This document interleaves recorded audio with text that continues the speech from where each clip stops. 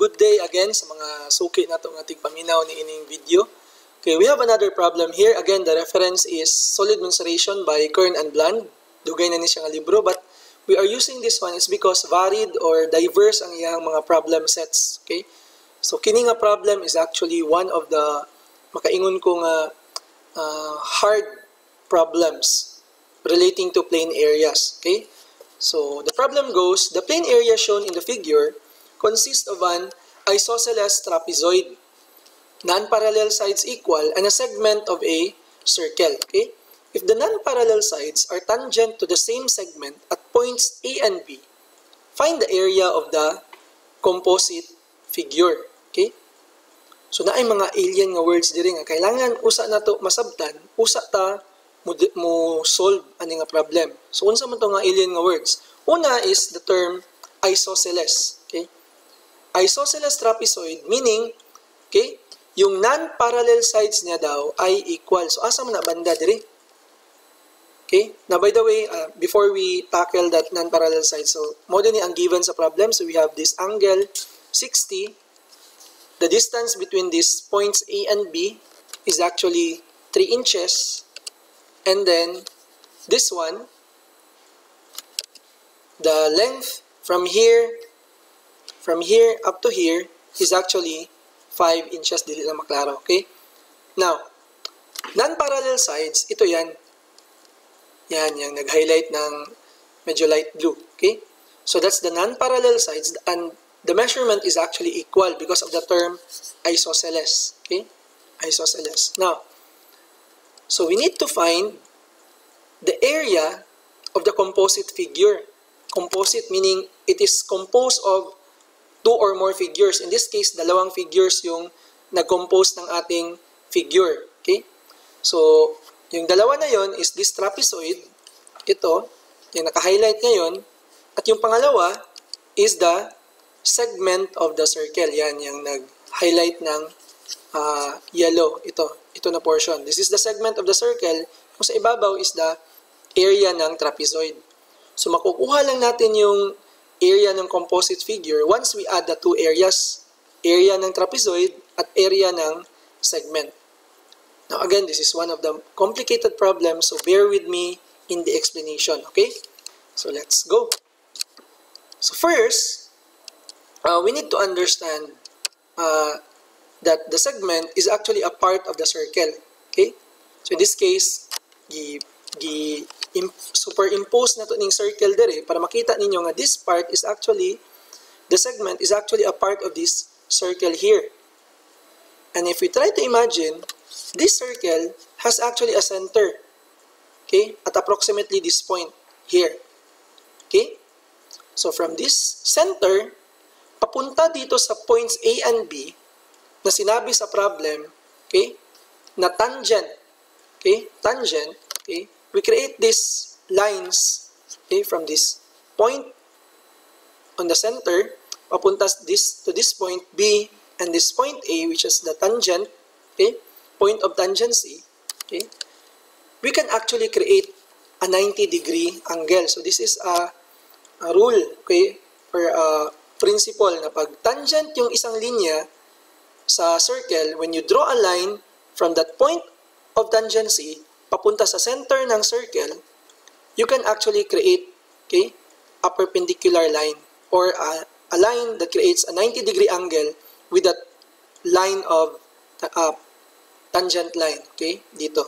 So since 90-degree ito, at given sa problem kanina na 60 degrees, okay, this one, this is actually 60 degrees.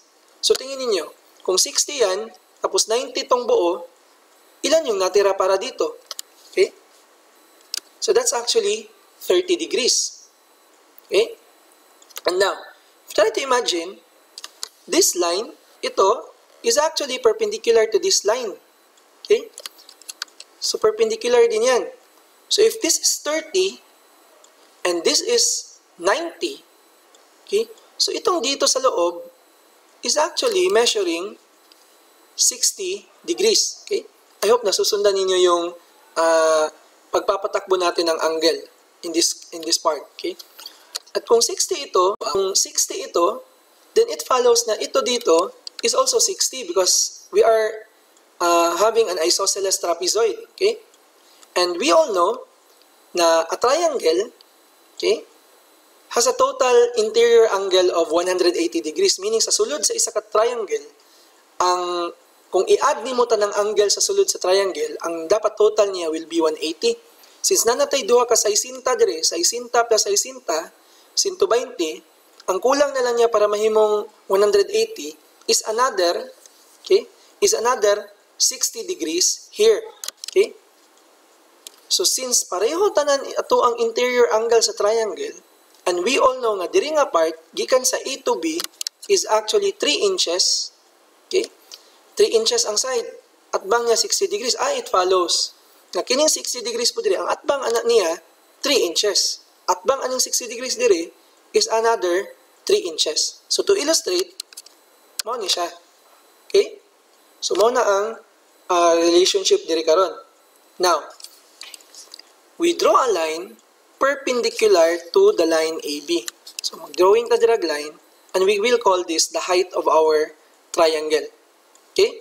So this height masolve na nato by observing that this line actually divides the line AB into 2 equal parts. So kung ang line AB is measuring 3 inches, may tabuan ni karon, this will now become 1.5 inches. Okay? Now, we will use a formula in trigonometry. Okay? Unsa man tong formula? The formula nga, SOHCAHTOA, or the mnemonic. Okay? So, in this case, since given to og angle 60, unya atbang ni angle 60 is the side H. Atbang, meaning opposite. And this one is actually adjacent, okay, sa angle na to nga 60. Ang magamit na to diri nga trigonometric function is this T, TOA, okay, tangent. Opposite, since natay opposite sa tong angle, naputay adjacent. So tangent atong gamiton. Tangent theta is equal to opposite over adjacent. Meaning tangent 60 degrees is equal to the opposite side, which is H, atbang sa itong 60 degrees, over the 1.5 inches. Okay? So cross-multiplying this 1.5 inch to the tangent 60 degrees, okay, makukuha natin yung H, or the height of our triangle, to be 2.5981 inch. Okay? So that is the height of the triangle. Now, moving on. Okay? So nakuha na nato ang height, okay, of our triangle. Now, next thing is, pwede na ito makuha ning iyahang area sa segment. So how will we solve the area of the segment? It is just, area ng segment is equal to area ng sector minus area ng triangle. So ang sector na to dire is kining pizza pie, kini gikan dire, kini, imagine na ang kanang porma og pizza, kumukaon tag pizza, slice sa pizza. I-minus na to ning, okay, i-minus na to ning kining triangle. Kini kana og kato dito. Okay? So by formula, mo ni formula sa area sa sector. 1/2 r squared theta times pi over 180 minus 1/2 base times height sa triangle. Ang r na to dire, radius, is gikan sa center padulong dire sa point on the circle. This is 3 inches. Theta na to is this 60 degrees. Okay? And then, so kining times pi over 180, gina-convert lang nato ang ato ang angle into radian. Okay? Then ang base here is ang base atong triangle, which is kining sa ilalom, kini, measuring 3 inches. Okay?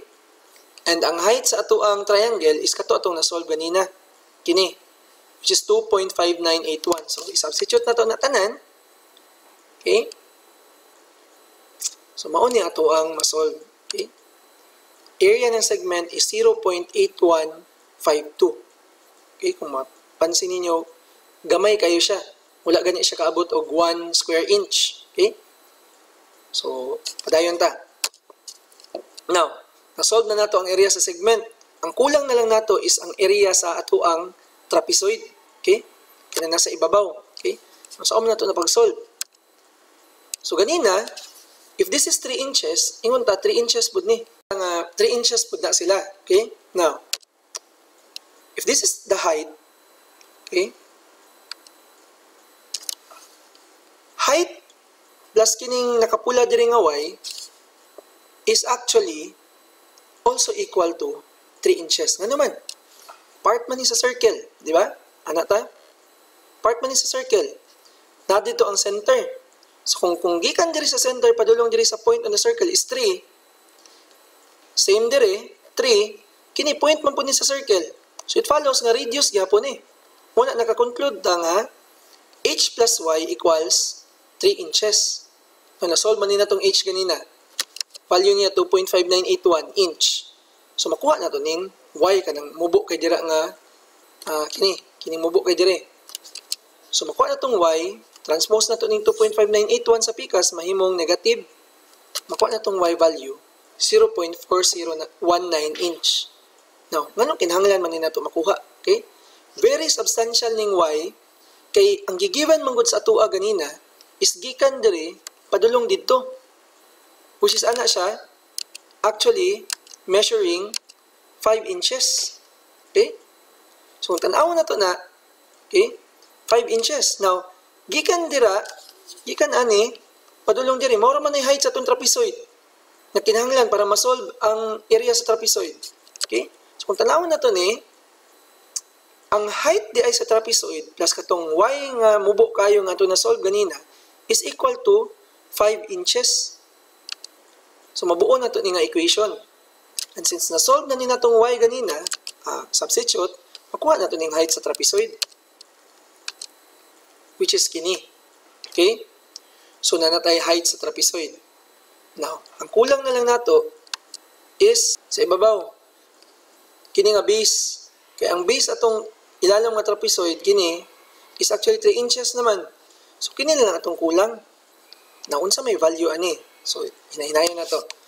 So, actually, ang kulang na lang na to is kining x.